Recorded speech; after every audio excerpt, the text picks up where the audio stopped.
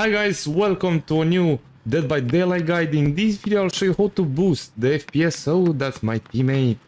Well, you can boost your FPS by is that the killer somewhere? No, it's the generator. You can boost the FPS by lowering the quality you have on the graphics, and after that you have also the resolution. You can lower that. If you want to change the resolution, that will help. But will decrease a tone the quality.